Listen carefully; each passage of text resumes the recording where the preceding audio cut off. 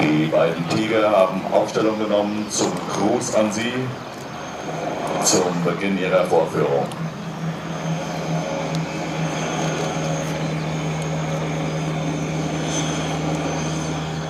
From Airbus Helicopters, the EC665 Tiger.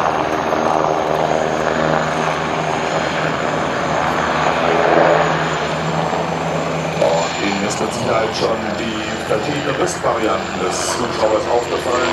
Das liegt daran, dass das hier ein internationales Gebiet ist.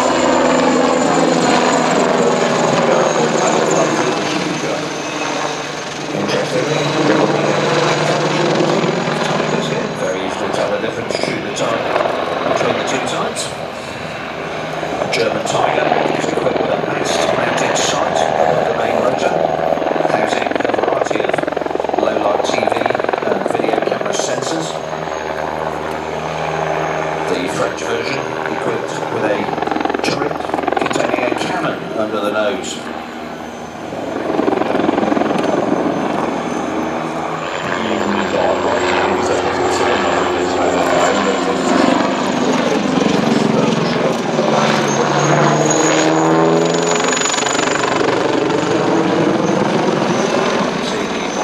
Technology coming into play there.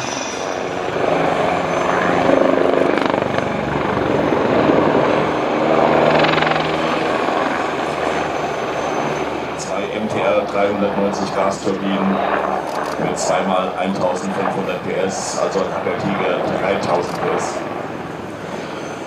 Tiger is powered by a pair of MTR 390 gas turbine engines, each producing 1500 horsepower. Part of what gives it this tremendous performance.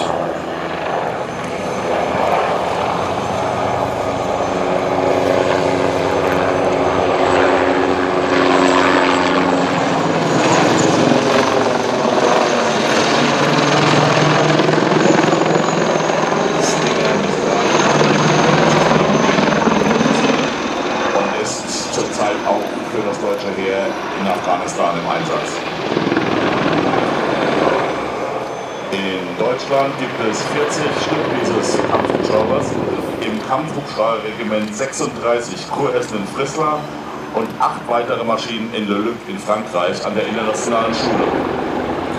The German army is equipped with 40 Tigers, most of them with Kampfhubschrauber Regiment 36 at Kurhessen in Friesland.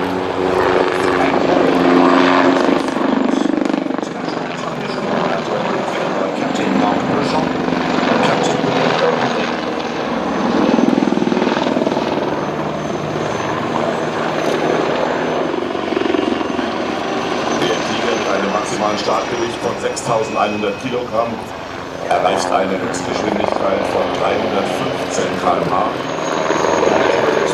Such an advanced machine, Tiger, very high performance aircraft, has a maximum takeoff weight of 6,100 kilograms, to reach a maximum speed of 315 kilometers an hour, and an altitude of 4,000 meters, with a range of 1,300 kilometers. Many thanks to Strolly, as he's known. Actually, he looks less of a helicopter pilot and more of a rock star to me, to be honest with you. And to Mark for bringing us that fantastic display by the Airbus military EC665 Tigers.